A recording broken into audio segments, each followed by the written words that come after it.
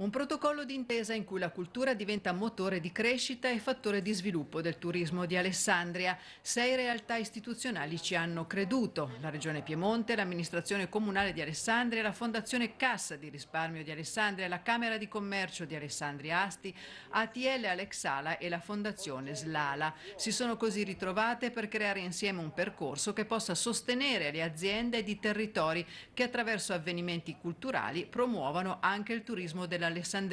un protocollo che durerà fino al 31 dicembre del 2023 e che potrà essere rinnovato quando le parti saranno d'accordo. Questo vuol dire mettere nero su bianco con una struttura organizzata quelle azioni che già da tempo si sono cominciate, non dico timidamente, ma con decisione a farsi sentire, che differenziano il passato dal presente. Cioè, questa realtà a livello provinciale, no, ha vissuto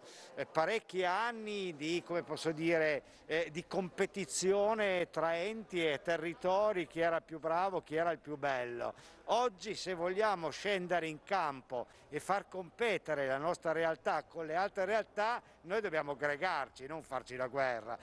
Abbiamo ragionato con tutti i soggetti che sono i sottoscrittori per valorizzare, promuovere, partendo proprio quella che sono i beni culturali del nostro territorio provinciale alessandrino, in una logica di politiche integrate, perché chiaramente quando si parla di cultura si parla anche di ricaduta, di beneficio su quelli che sono gli aspetti turistici. Il ruolo della Regione è quella chiaramente di regia,